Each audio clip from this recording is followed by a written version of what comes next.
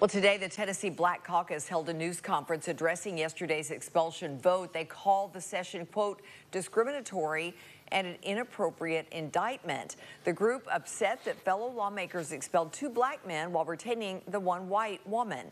Johnson surviving the expulsion vote, while former representatives, as we mentioned, Justin Jones and Justin Pearson, did not. It's almost biblical how hard their hearts were in not doing what was right and just in this situation. Listen, those rules about props and about approaching the well, that's frivolous because that happens all day, every day.